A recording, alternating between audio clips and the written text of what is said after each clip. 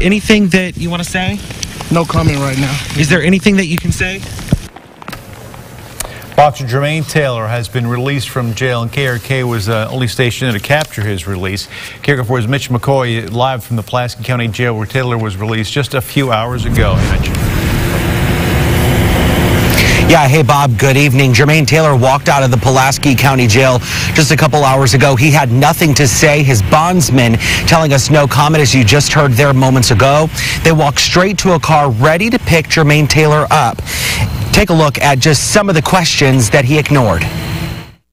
Do you want to apologize? I know that you apologized about a year ago. Did you hit the woman? Taylor was released about 10 hours after his first court appearance.